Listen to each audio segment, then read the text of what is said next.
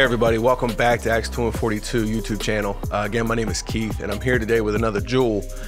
This one is very interesting. I don't know if the title caught you or if you're just checking out the next episode, but this one is very interesting. It's who does Christ pray for? Christ only prays for specific people. He doesn't pray for everyone. And while that sounds extremely unchristian and actually kind of crazy, we want to check out a jewel from the most famous, most well-known, the Prince of Preachers, Charles Spurgeon. So let's check out this jewel.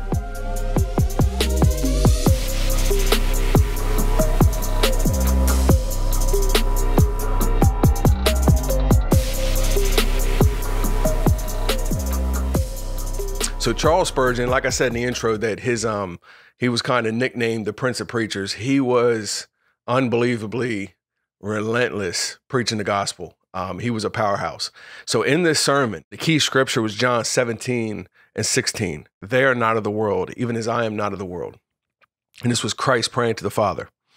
So in this sermon, he starts off and he says, Christ's prayer was for a special people. This prayer, if you're not familiar with the prayer in John 17, you have to go read it, okay? It's a phenomenal prayer. And it actually, there's so much doctrine and so much understanding found within the prayer itself. So he says, but Christ's prayer was for a special people. He declared that he did not offer a universal intercession. He declared that he was not interceding or pleading with the Father for everyone universally. He wasn't praying for everyone. He wasn't, before God saying, God, please forgive the whole world, do this, that, and the other for them. He wasn't doing that. He was only praying for certain people. And that seems crazy, but let's keep listening. He said, in quotes, I pray for them.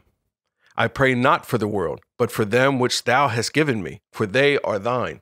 So basically, he's quoting Christ praying to the Father saying, look, I only pray for them, that special people. I don't pray for the world, but I pray for the ones you gave me because they are yours. I only pray for your children. I only pray for those that are yours.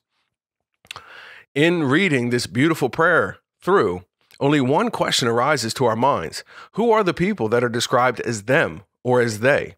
Who are these favored individuals who share a Savior's prayer, are recognized by a Savior's love, have their names written on the stones of his precious breastplate, have their characters and their circumstances mentioned by the lips of the high priest before the throne on high?